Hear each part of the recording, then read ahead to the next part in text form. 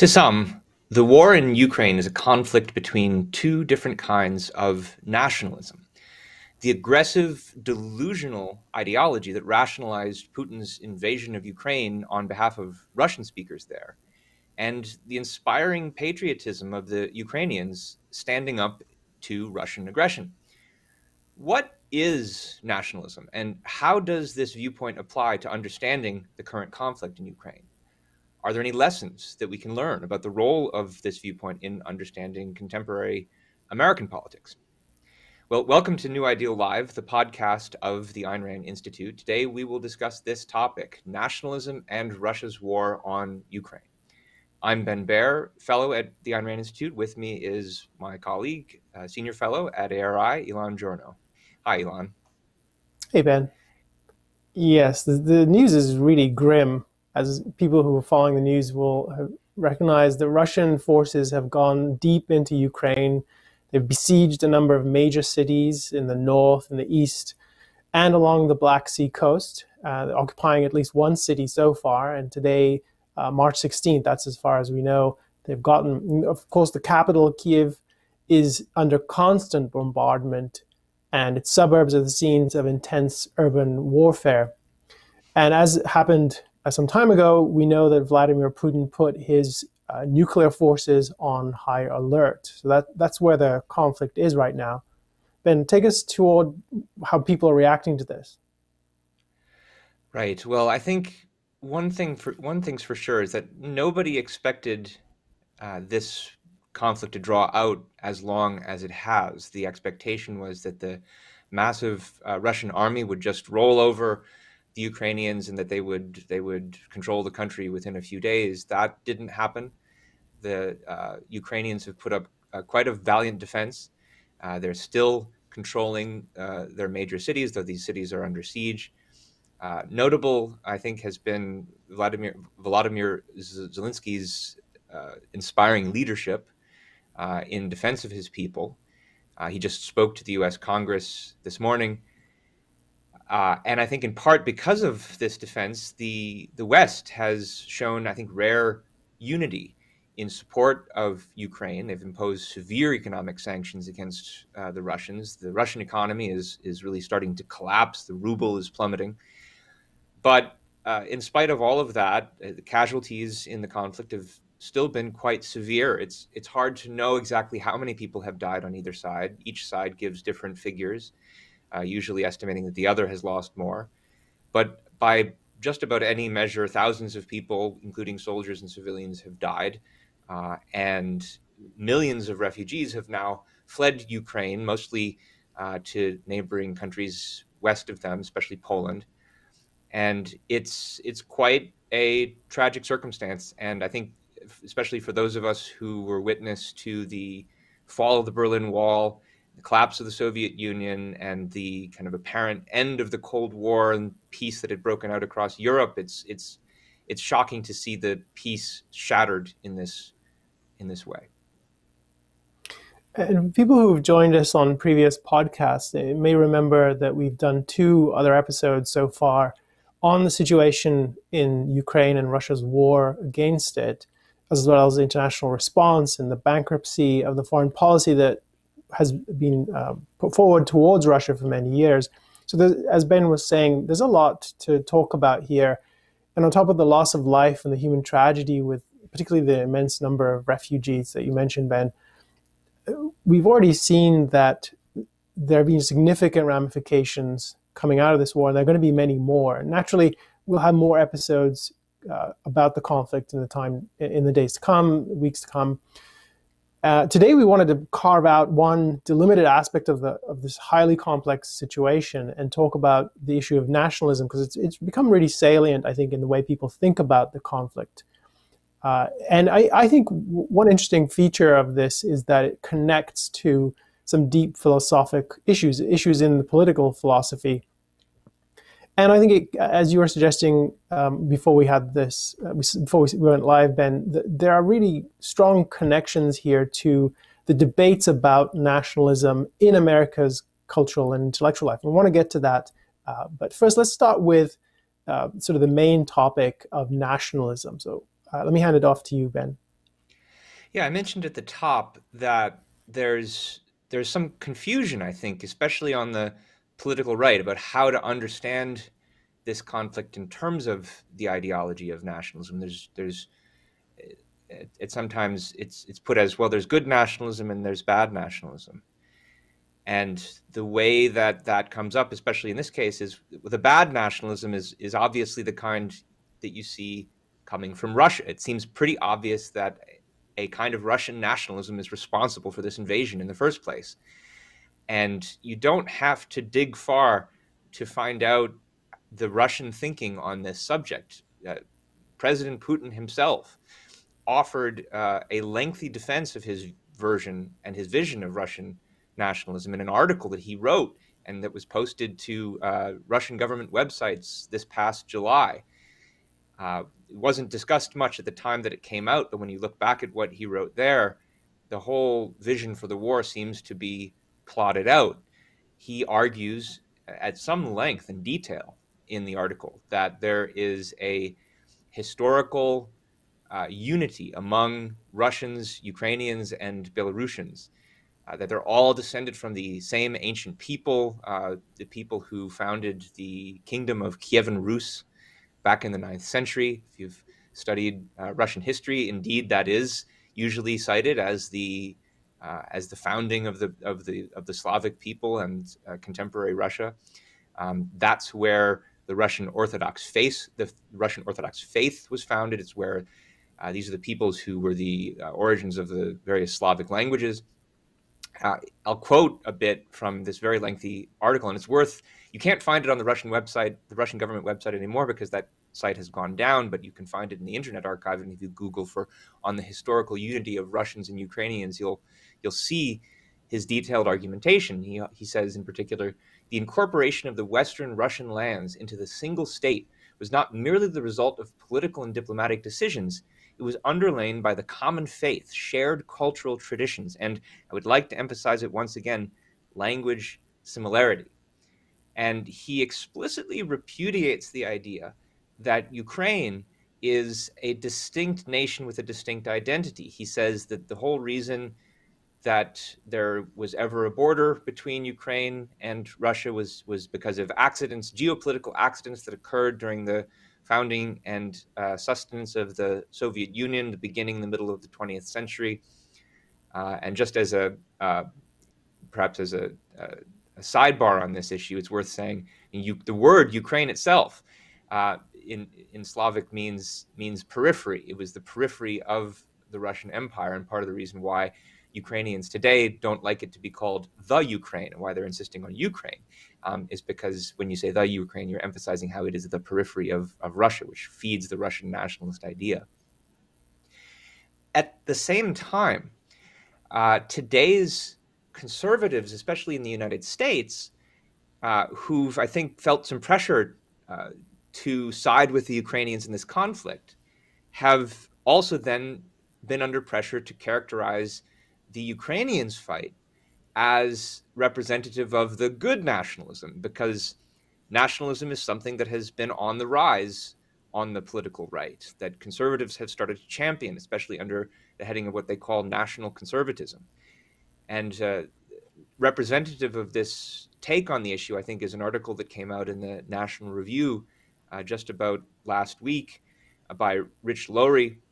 And you can see from the title the angle that he's going for here, that the fight of the Ukrainians represents nationalism's finest hour.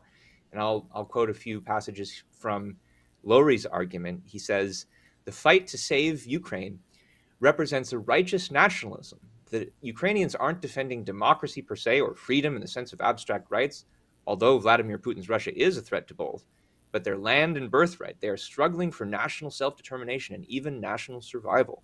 Even, and here note this opposition, even in a globalized world, even when patriotism is not nearly as strong a force as it once was, even as Eurocrats who want to subsume Europe's nation in an EU superstate, Ukraine's struggle still strikes a profound chord. Zelensky was speaking a nationalist's language of love for his people's history, land, and tradition. As G.K. Chesterton once wrote, cosmopolitanism gives us one country and it is good. Nationalism gives us 100 countries and every one of them is the best. There were other conservatives who made similar arguments that the Ukrainians stand up for the best kind of nationalism. Dan Hannan in the Washington Examiner, Michael Barone in Real Clear Politics. And so I think what all of this raises is the question is this conflict in Ukraine, is this really a story about nationalism at its best uh, on the side of the Ukrainians, or is it nationalism at its worst on the side of the Russians doing the invasion? And I don't think we are going to be able to figure this out unless we think a little more clearly about what nationalism really is. What's the concept mean here? What do we need it for?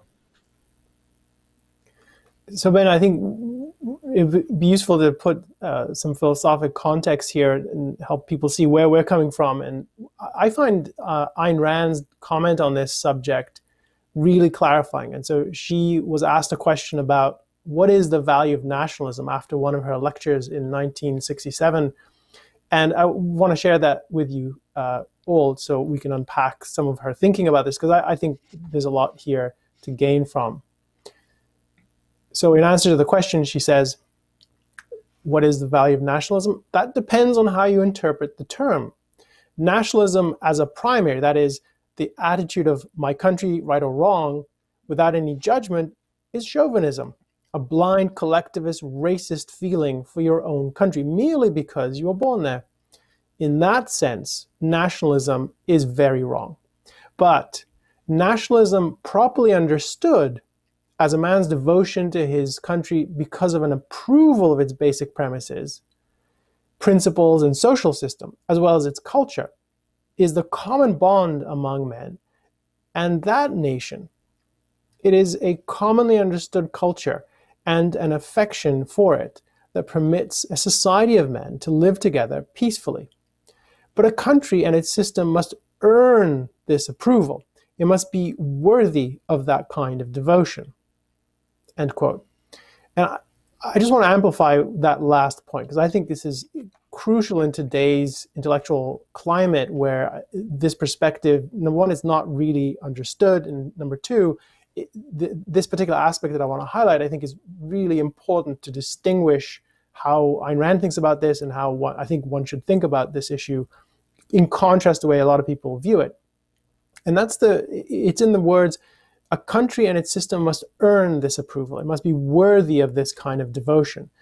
And just to draw out the point, the idea here, I think, is that what I take from this is that people of a country should judge and rationally evaluate the character of that country. And there should be some identifiable basis, some legitimate, conceptualizable value underpinning such loyalty. And this is in contrast with the way I think a lot of people, even people who are fastening on to good aspects of their country and are loyal to it. I think even there, I think this piece is missing. It's not simply because of the accident of where you happen to be born or grew up that you are attached to a country. There has to be some identifiable value that that you see and that you embrace, and not because of tradition or something ulterior in what your reaction is based on. So I think that's really crucial. I think when you look at that quote by Ayn Rand, it might be a little easy to come to the conclusion, well, the conservatives who are saying that the Ukrainians are representatives of nationalism, that they're talking about nationalism in the good sense that Ayn Rand is speaking there. The way she put it was nationalism properly understood, the kind that you say has to be earned. But I think if you look at what they've actually written, it's not obvious that that's what they're talking about, that they're, if anything, trying to run these two together. And you saw that in, for instance, that quotation I read from Lowry, because he says they're not standing up for freedom per se or any kind of abstract rights, but for their land and their birthright. Now that's more on the side of the kind of racist chauvinism that Ayn Rand was talking about. And I think especially when you look at their theorists, at the conservative intellectuals who've really made a case positively for nationalism as an important intellectual force behind the conservative movement, this becomes even clearer.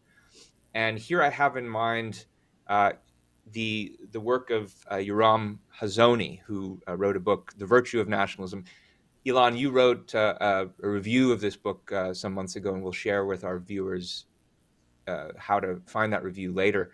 But it's worth digging into kind of the theoreticians here, because they, I think, make clear that uh, they really are trying to run these two kinds of nationalism together, and that's part of the problem. So, for instance, on the one hand, Hazony says in this book, the nationalism I grew up with is a principled standpoint that regards the world as governed best when nations are able to chart their own independent course, cultivating their own traditions and pursuing their own interests without interference. This is opposed to imperialism, which seeks to bring peace and prosperity to the world by uniting mankind as much as possible under a single political regime. Now, at first blush, I think that sounds like the better kind of nationalism, insofar as he's saying, well, it's best that nations be able to chart their own independent course. But you see the smuggling in of the other version of nationalism, even here, where he makes reference to what they're trying to do in charting their own courses, cultivating their own traditions.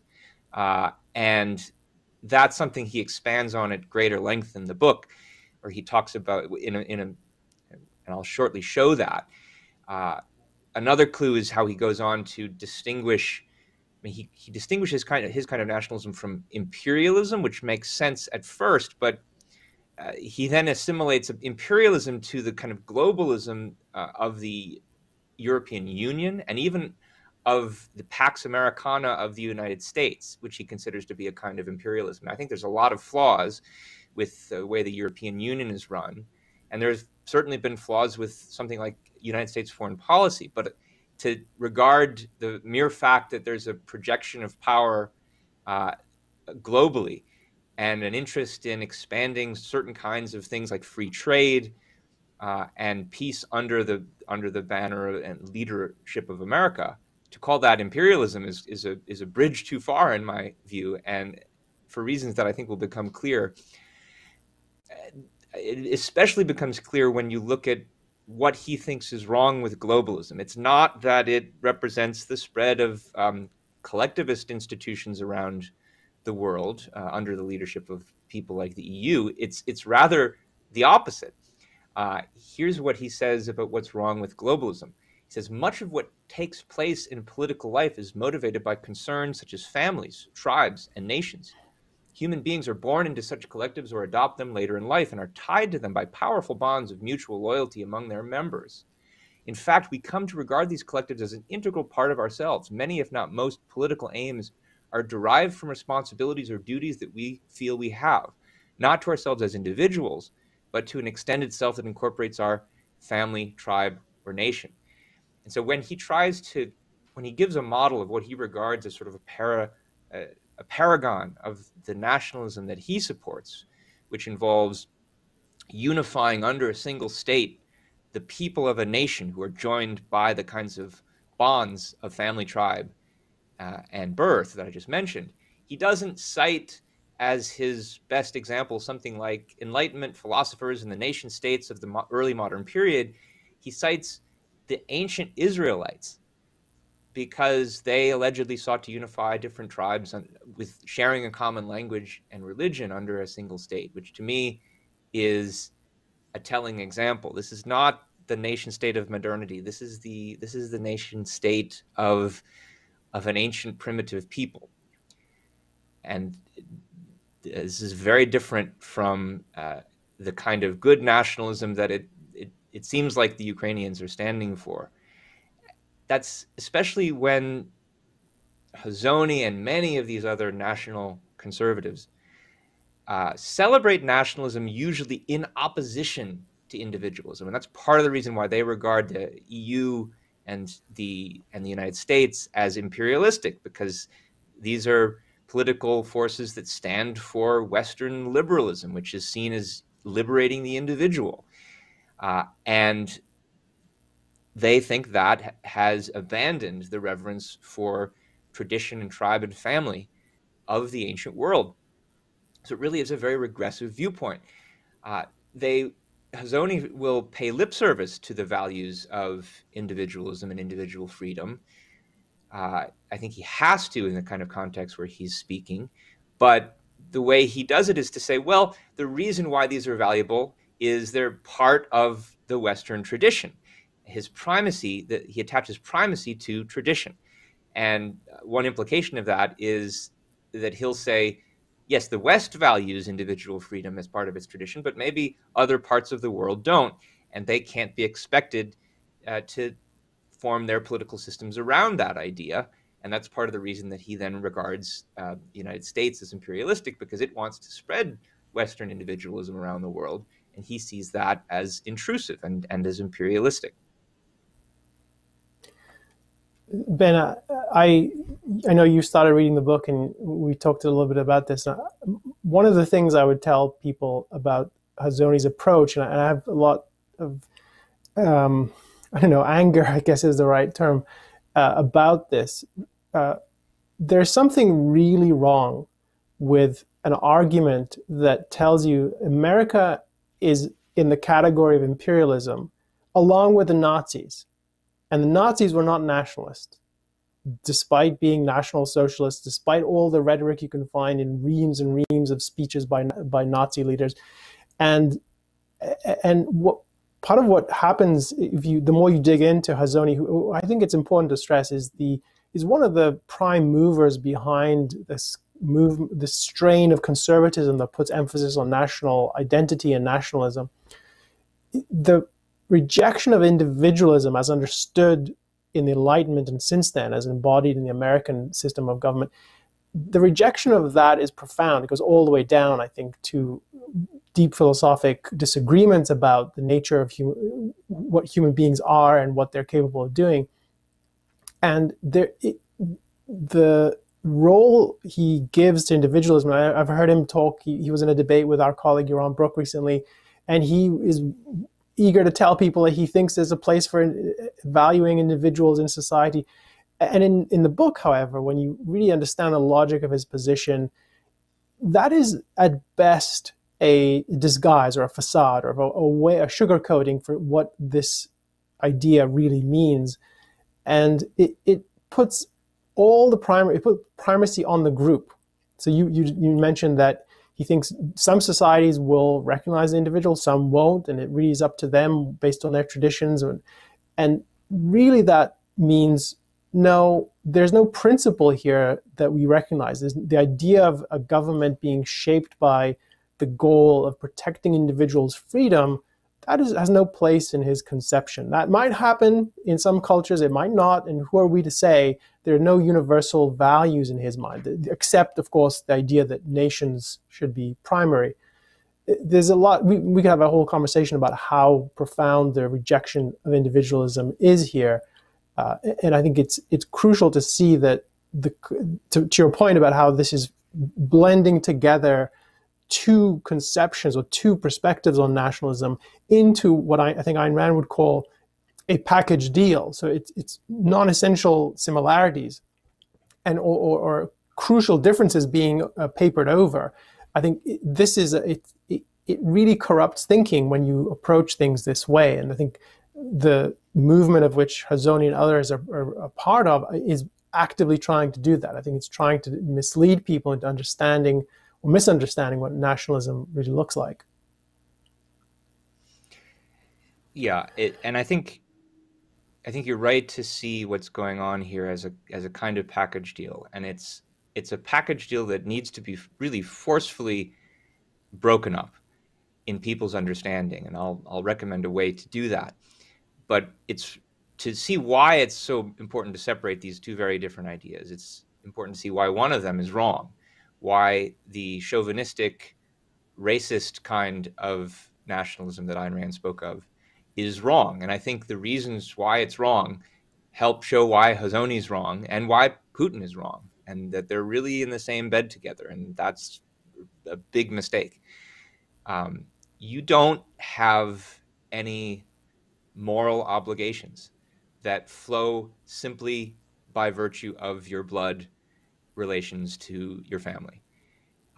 If you have abusive parents who don't take care of you well, who don't raise you well, there's no loyalty to them whatsoever. You should leave the family. You should break free and find your own way in life. And incidentally, I think that's even true the other way around. It's true that a child doesn't uh, isn't born of its own will, and so because of that, parents who choose to have children have obligations to them by virtue of that choice. But if a child becomes abusive, like if a child starts uh, striking out at its parents and using violence, parents can decide, no, we need to give this kid up for adoption or up to the state, or they don't have an unconditional obligation if a child is abusive to the parents, even. So there's simply no obligation that arises simply from blood ties. And at various points, Hazoni is at pains to say that, well, his view is not racist, that he's still against racism, and various connections between nationalism and racism are spurious. But if you think about what a race is actually even supposed to be, it is just an extended set of blood ties. It's an extended family.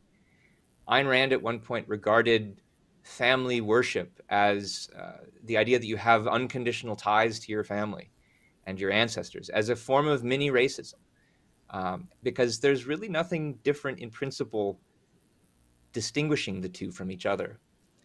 It might be true, as Hazoni indicates in his book, that most modern nations arose out of tribal and ties and attempts to unify tribes in the way that he thinks is appropriate.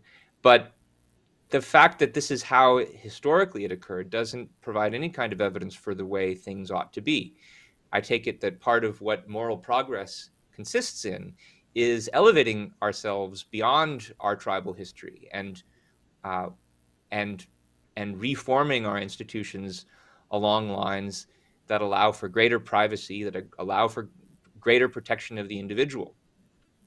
And so then, to that point about why is the protection of the individual so important, Hazoni says, well, this is just our Western tradition, and different countries have different traditions.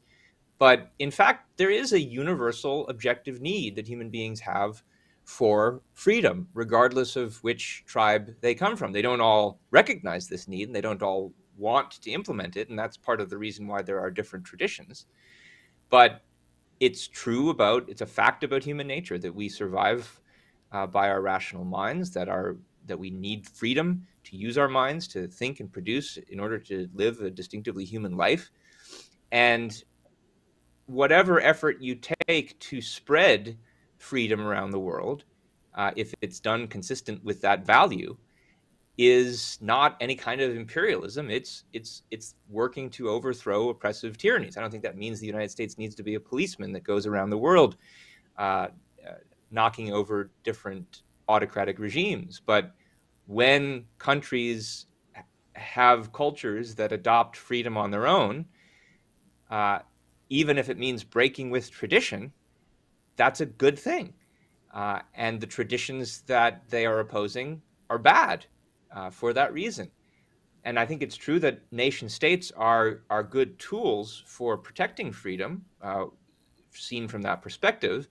But that's because they are needed to protect a nation from other nations that don't respect freedom, uh, and and from attempts to unify people along the lines of empires that are opposed to freedom too. So some kind of a global tyranny would be a bad thing. You wouldn't have the ability to leave your country and go to a better one. But that's a very different conception of what's valuable about the nation state than I think what conservatives like Hazoni are talking about. And so we really need to unpackage these two kinds of nationalism. My own preference is to not even call the kind that is consonant with and protective of individual rights nationalism. I call it rational patriotism, just because there's so much confusion about what nationalism actually is. And you could say there's good nationalism and bad nationalism, but then I think you need to be really clear about what you mean by the good nationalism, and that it's not anything like what Hazoni or Lowry are talking about.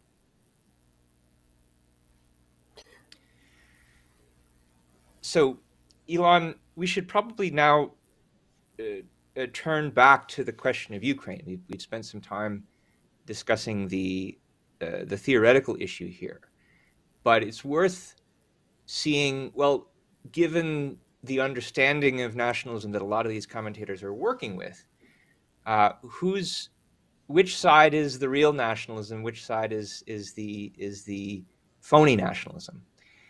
And at least if we're to take someone like Hazony and his case for nationalism as representative of a real intellectual current, uh, and a genuine representative of an influential form of nationalism, I think if you look at the kinds of reasons that he gives for why he thinks nationalism is important, and if you take those reasons really seriously, it's it really does look like it would justify something like Putin's war, and nothing like the defense that the Ukrainians are mounting. And that's in spite of the fact that I know Hazony claims himself to be on the side of Ukraine. It's true that Ukraine really does have strong historical, religious, and linguistic ties to Russia. The history that Putin cites is accurate. Uh, there's, of course, there have been changing boundaries and borders across Eastern Europe for hundreds of years, but that's true about ancient Palestine as well, and any nation that you want to cite. So, I mean, especially if his model is something like ancient Israel, is it really that implausible to expect that King David probably engaged in wars of conquest against the Philistines and the Amorites because he claimed that uh, they were on land that was traditionally associated with various Israelite tribes? How is Putin any worse than that? So if someone like Hazony says, well, individual freedom is important, but it's only important because it's the tradition of a country, and it's not when it isn't. I mean, individual freedom isn't a big part of the tradition of Russia. And so if they see their comrades, their Russian-speaking comrades on the ground being, quote unquote, occupied and oppressed by Westerners, and they see the government of Ukraine as having been captured by Western ideas, why wouldn't nationalist ideas justify that kind of war? Uh, let's not forget that this war arose in large part, because the Ukrainians wanted to join Western institutions. They wanted to join NATO, and they now want to join the EU. And these are the very entities that Hazony regards as imperialistic. So if Putin is invading Ukraine, by Hazony's logic, it would seem Putin is liberating Ukrainians from the imperialist yoke of the West.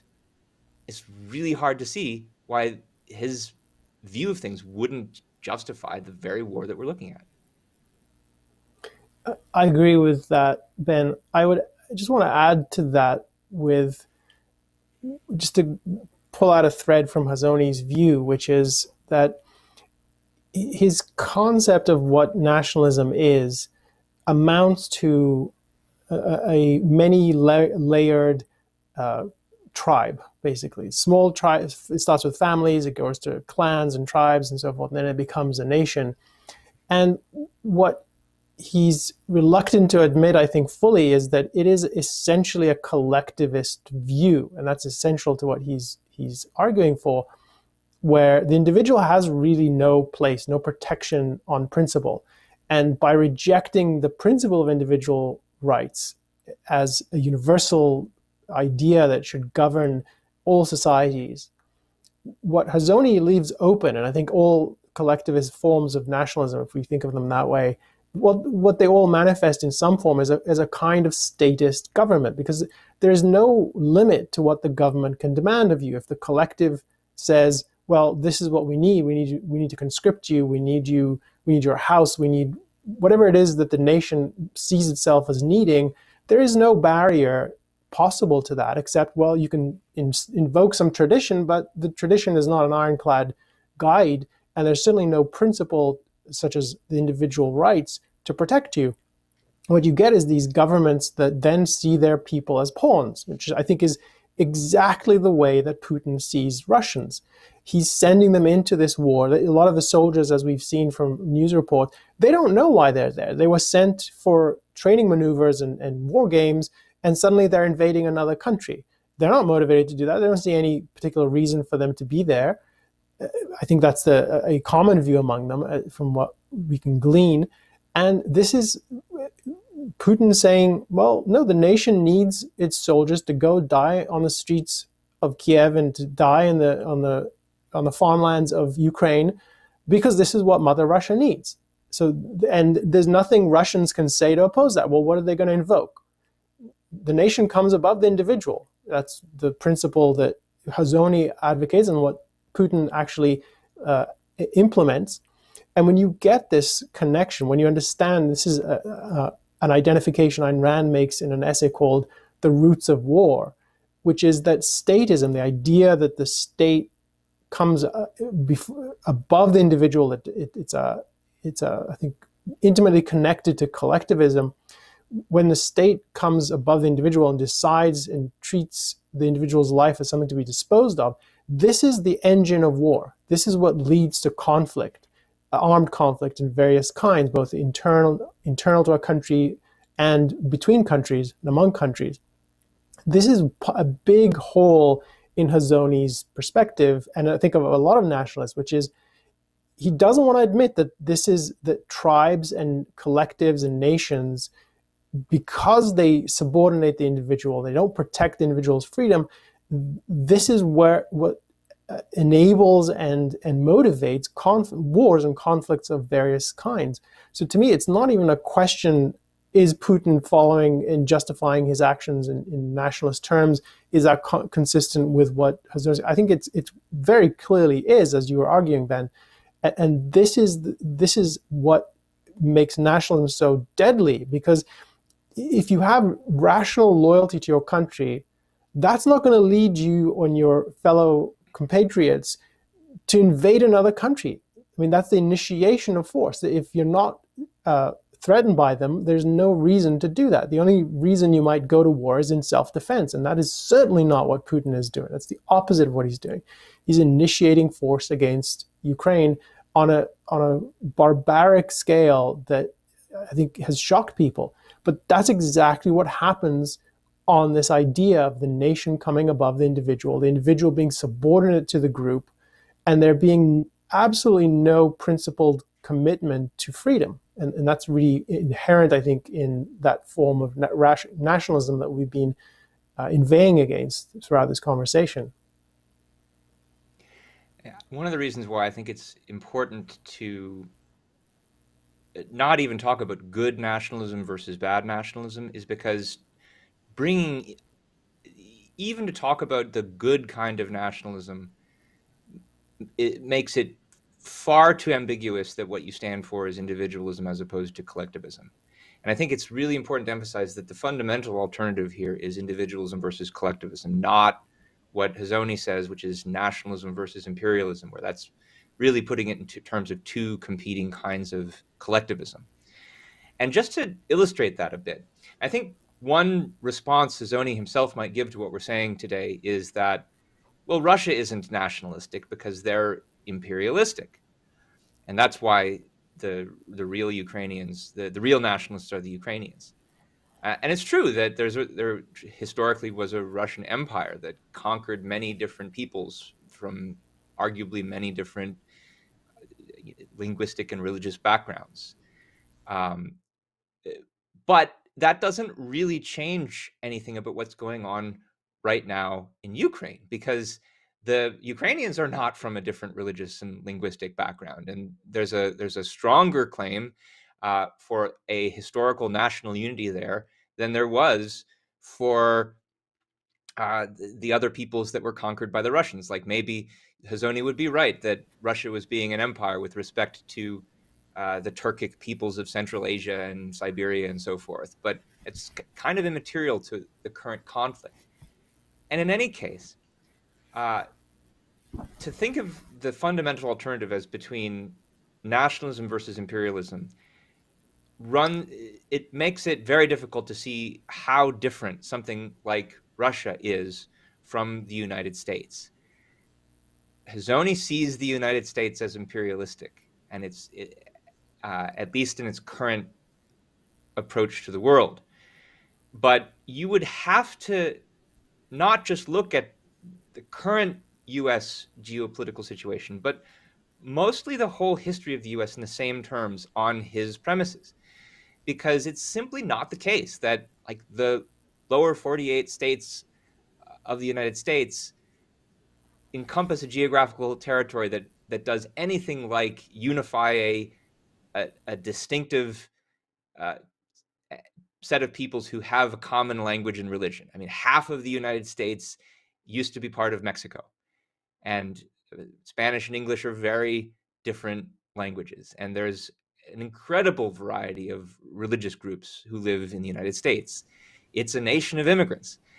And as such a nation, it's nothing like the kind of nation that Hazony thinks deserves unity. And so it's, I think, not a big surprise that he's pushed in the direction of saying it has to be some kind of empire. But to put the US and the quote unquote US empire in the same category as the Russian Empire is a perverse thing to say, when they are clearly different when you categorize them as individualism versus collectivism. Russia's empire was collectivistic from the start. And I'm not just talking about the Soviet Union. I mean the original Russian Empire under the Tsars, which was founded on the idea that the Russian people, the Orthodox faith, and the Slavic language had a special distinctive significance to it. And that's completely the opposite from the United States, which was founded as a nation of the Enlightenment under the conception that the individual should be able to govern his own life and that the state was merely a servant. And it's true that this was initially championed by people of the Anglo-Saxon persuasion. But I think if you look at the way that that idea has been transferred down through the years, it's now one that is championed by people from many different religious and linguistic backgrounds, and they have something in common above all of those differences that this nation represents. And to put it together with the Russians is ridiculous. I just want to add a couple of points, Ben. So one, Hazony's going to listen to this, so maybe he's going to come back to us with an objection. You're not representing my view fairly, and we're doing our best. But one thing that he does to make his position seem credible on this idea that America is imperialistic, he mentions American foreign policy in the Middle East, which the whole Bush crusade, George W. Bush crusade to bring democracy to Iraq and Afghanistan. And that's part of his evidence that America has this imperialistic approach. And that what he's objecting to is the idea that we had the audacity to think that freedom, as the Bush administration claimed it was advocating, that we think freedom is a universal value. Well, we've been critiquing American foreign policy for 2 decades, and particularly the Bush administration.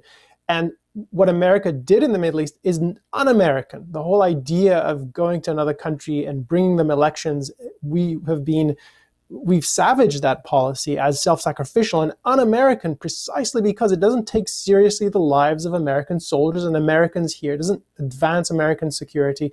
So that even that shred of seeming evidence that he would offer, I think, is not evidence that America is imperialistic. It's the contrary. It's America at its worst in terms of foreign policy.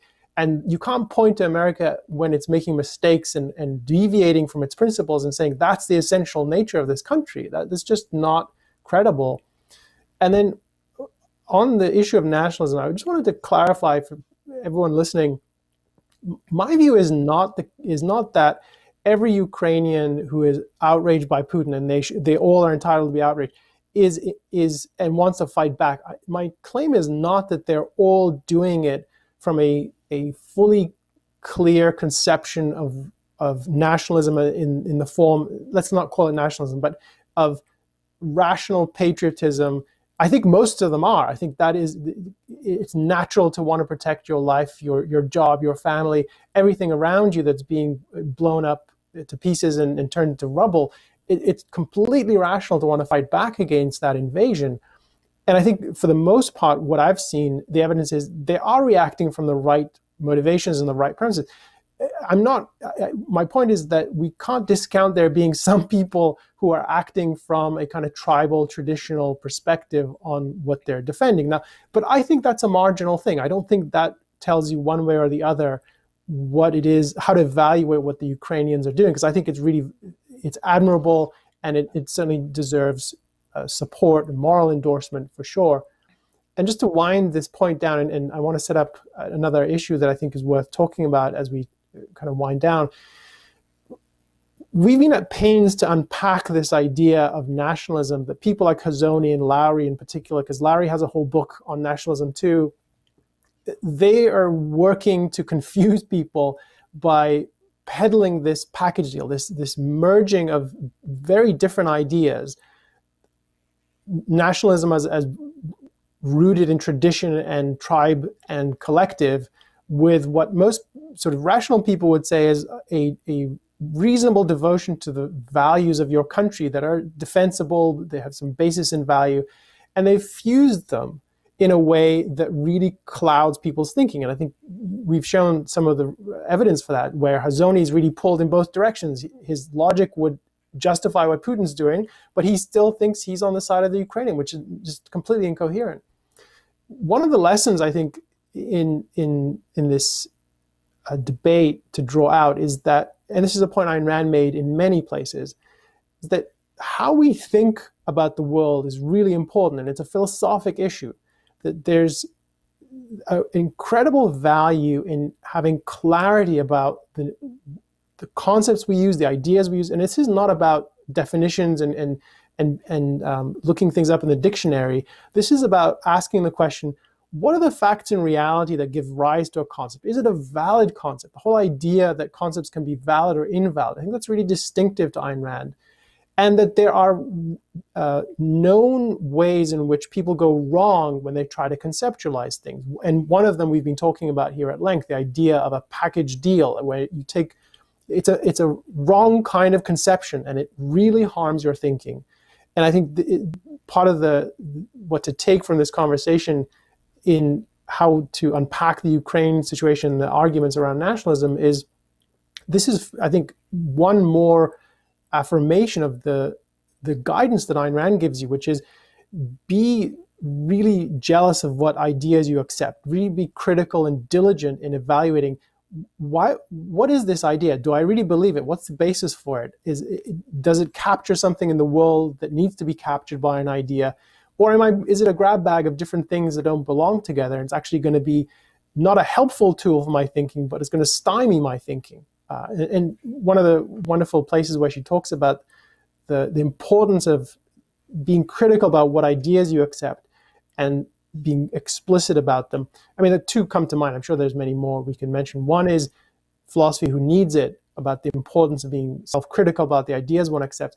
The other one is Philosophical Detection, which I think is where she gives some advice on how to examine ideas one encounters. But to me, this is another object lesson in the value of really being philosophical about one's knowledge, and being, evaluating it and knowing how to navigate what sort of the debates that you encounter in the world. And Elan, the value here, I take it, is not simply with regard to understanding debates about foreign policy, because of course nationalism is very much in play on the domestic political scene in the United States. And even though Hazony is himself from Israel, he's become a kind of leader of the U.S. national conservative movement. They have conferences, he speaks at them all the time.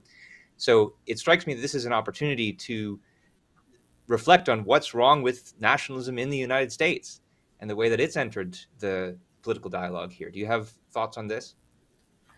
Yeah, I think this would be good to have another conversation about, another in-depth analysis of this phenomenon. It's something I'm reading about and researching. A couple of observations, and my view is that this whole enterprise, this national conservatism, or the push for nationalism, and it's coming particularly from many conservatives, the different strains of it. My view is that it is cashing in on a virtue that many Americans have, which is they do in some form have rational loyalty to the values of America. They they value their own freedom, they value the opportunity that that leads to economically, and the quality of life that you can have in a free society, and all the innovation and so forth. I think there's a very strong positive reaction to that.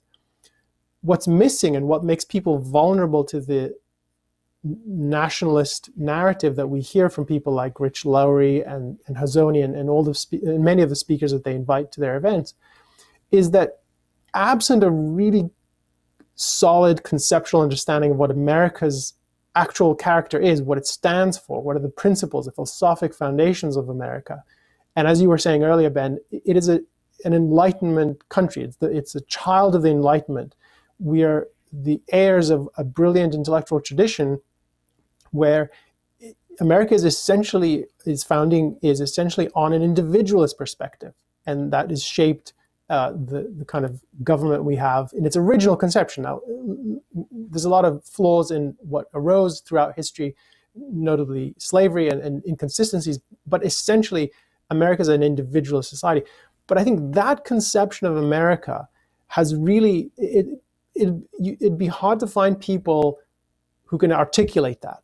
And if you can't articulate it, then you're vulnerable to the kind of confusing package deal that this movement is pushing, which is, well, what's good about America is the traditions and the flag and the eagle, and we're all Anglo-Saxons originally, never mind that that's not even true. And this is what unites us. We're a nation, just like the nations of Europe. And that is the core of who we are. Let's all stand for the anthem.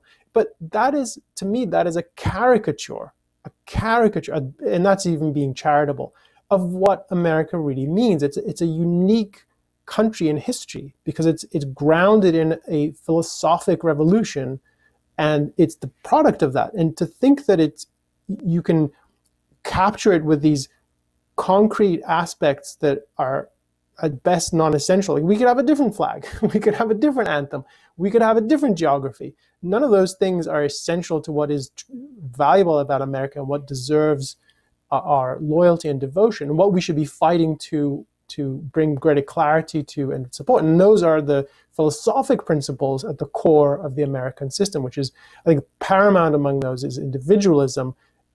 And to me, the part of the tragedy of this debate as it occurs in the United States is that as the people pushing nationalism make inroads, they're making inroads to the extent and mainly because Americans have lost real understanding and appreciation for what America is conceptually. Like, it's to me, if you asked a lot of people what it would be, you would get some floating ideas that are not anchored in any particular data, some out of context symbols like the flag and some memories and things like that, which are not conceptually solid. And I think as a result of that, people are vulnerable to confusions and to being sucked into this irrational perspective, which is we're calling nationalism. And I think if you take this a step further, what would it look like if the nationalist idea that Hazony and Lowry and so many others are pushing, what does that look like in America? Does it mean that America becomes more true to its original Enlightenment vision, which is what I would like to see happen? Is it America becomes better at protecting individual rights and freedom? No, that's exactly the opposite of what would happen. What you would get is a move towards authoritarianism, a more explicit repudiation of individualism, and we would then be even more vulnerable to there arising some charismatic leader who knows knows exactly what Putin's doing. He's going to pick up the Putin playbook or the Orban playbook from Hungary and turn the country more towards this collectivist vision. And I think that is how America just really starts on accelerating its downward motion. And it would not surprise me if we move towards an authoritarian kind of government, because then the principle that's governing this society is not the individual's freedom is protected by the state, which is the servant of individuals. It's that, we're serving the nation, and that's the primary. And well, why not sacrifice individuals in wars, and why not sacrifice them because the nation demands it? And I think that is the path towards America truly becoming a authoritarian nationalist state, which would be a monumental tragedy, I think. Yeah, I think the best argument that you used to be able to give for why, let's say, conservatives were are preferable to elect to office than the Democrats or the progressives was at least the conservatives still maintained some kind of respect for the founding principles of the United States, that they were more individualistic and less collectivistic. But this trend that you now see toward nationalism in the conservative movement, which has really been welcomed with open arms and has faced little opposition, uh, is probably the biggest counterpoint to that today. That there's anything like that. I mean, there are still some better conservatives who I think still understand the American project as an Enlightenment project, but they're fewer than they used to be. They're less vocal. They're less powerful. Even many of the conservative organs that have been anti-Trump uh, still go in for this kind of nationalism. That article from Rich Lowry is from the National Review. The National Review has been very anti-Trump, but still they're okay with embracing this kind of national conservatism, and that's, I think, very concerning, leaving very few more rational conservatives left to speak up against this tide of collectivism in their own movement. Elan, we've got a few minutes left, and I see at least a couple of questions that have come in that are probably worth addressing. Should we go to that? Yeah, and let me just say thanks to those of you who are submitting donations through Super Chat. We appreciate it. And in general, when people submit questions with Super Chat, we try to give those priority, and we don't always succeed. So I just want to make people aware of how we approach that. But yeah, why don't you tell me which question you want to take on first? Well, the first one that is on our list is actually relevant to what we were just discussing. I wonder if you have thoughts on this. In American politics, how should we treat politicians who continued to support Russia after the Russian invasion began, even if they have since changed their public position? I think I know who this person might be talking about, but do you have thoughts, Elan? I mean, I can think of some of the politicians who were pro-Putin before and have changed their tune somewhat, and we'll see what happens when the war ends. I think you have to take that very seriously. To me, this is their change of tune is not. It's hard to believe. It's heartfelt, and that it's to me. It's they were. What's important for me is that they spent so much time boosting Putin and making him seem credible and whitewashing his reputation. All of that means that they helped pave the way for this kind of crisis where Putin feels, well, this is what they're saying about me. I'm a great guy. I'm savvy. I'm brilliant. I'm a great tactician. Well, and the way various politicians have treated Putin over the years, well, how could you be surprised that he feels emboldened to invade another country again, which is obviously not the first time he's done it. So to me, there's a complicity here. I think there's some responsibility that you can't just undo by saying, yeah, oh, now we recognize that Putin's a problem and how dare he invade. Think back to what has been said before. And one thing I would add in response to this question is that I do think it shows that the political currents that are prominent in our culture are not entirely the product of what the politicians say. That many politicians change with the wind, and so there's been a lot of speculation about, is the current direction of the conservative movement a result of Trump's rhetoric? And there's, I think, ways in which it has been, but I think there's also ways in which Trump was picking up on uh, something in the spirit of the culture that was itself on an ascendancy independent of him, and that he jumped on that bandwagon and profited from it. And what I think this shows is that the American people who have been, I think, predominant majority of them have been in support of Ukraine, are not so far gone from original founding principles of America as to go in all the way for the nationalism that they've been flirting with.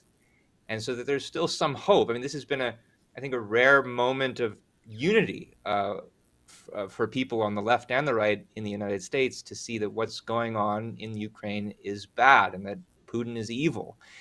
And so it's an opportunity to try to dissolve some of the political tribalism that has been happening in this country, uh, where conservatives in particular have been manipulated by nationalist intellectuals to, by means of this package deal that you've been emphasizing rightly, Elan, that they have some element of pride in their country for the right reasons, and that they've been pulled over into the nationalist camp by the intellectuals.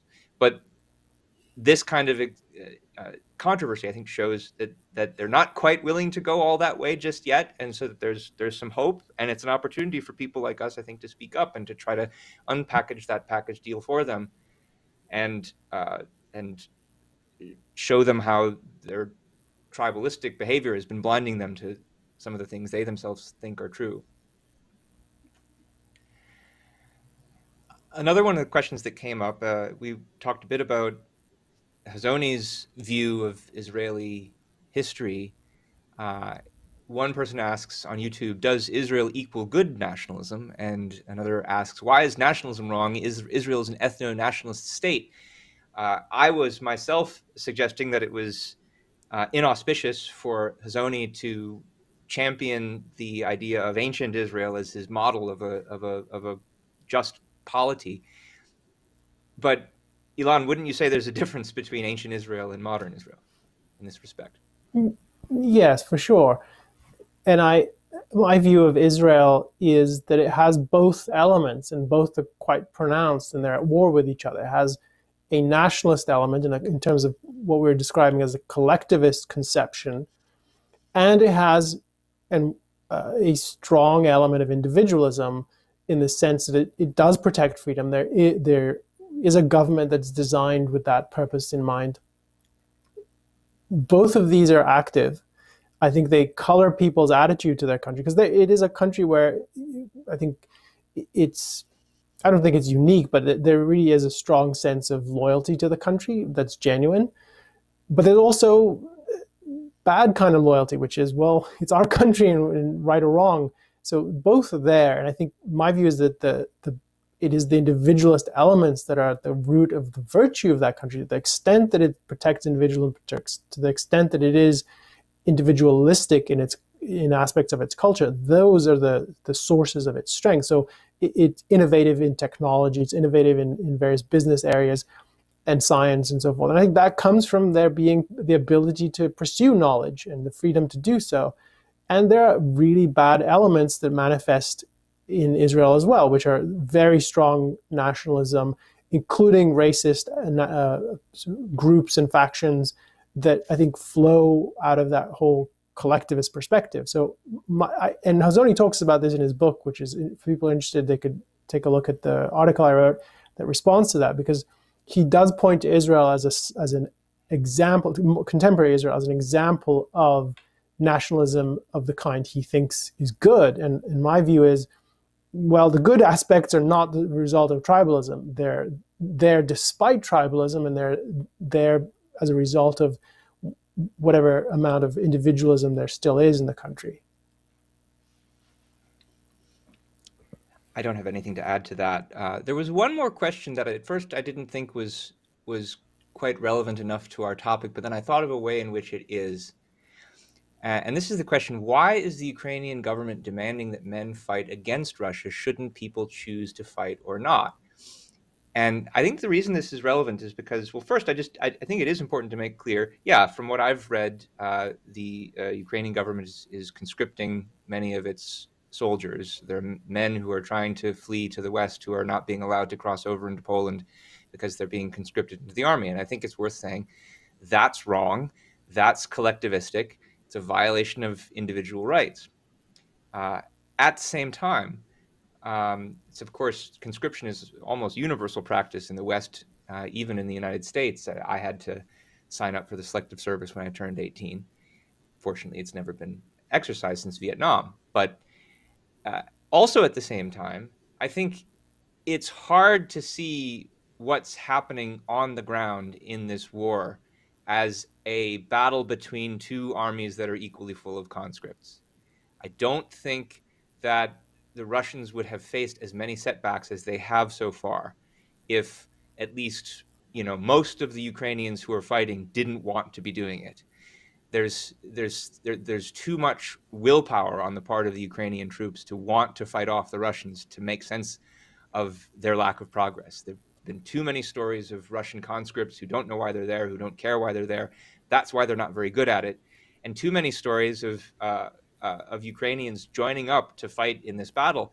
Not only that, of Westerners who aren't Ukrainians traveling to Ukraine to fight on behalf of this country because they see it as a fight for the freedom of Europe, as opposed to the Russians. So yeah, there's definitely an element of, and I think this speaks to what you were saying before, Elan, about how Ukraine is not a paragon of individualism. There's certainly many imperfections, many kinds of corruption, many aspects of statism, even in their own approach. But there's still, I think, a really big difference between the Ukrainians and the Russians, and the fact that this was a war that started over the the the fact that the majority of Ukrainians wanted to become closer to the West and to its liberal institutions is really significant. You can't just brush that aside.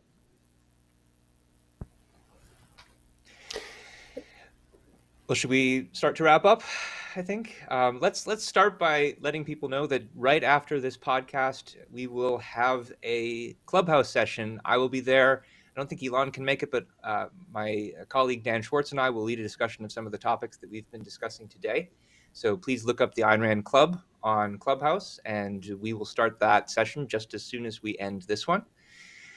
Also like to let you know about some resources that you can take a look at to learn more about some of the issues that we discussed today. So we've talked about Ayn Rand's criticism of the bad kind of nationalism, which I think is the essence of what today's nationalism is. And if you'd like to learn more about her reasons for rejecting the kind of tribalism that Hazony stands for instance, best place to look is her essay Global Balkanization, which was published in her book, The Voice of Reason, but which is also on our website at bit.ly/globalbalk, all one word, lowercase.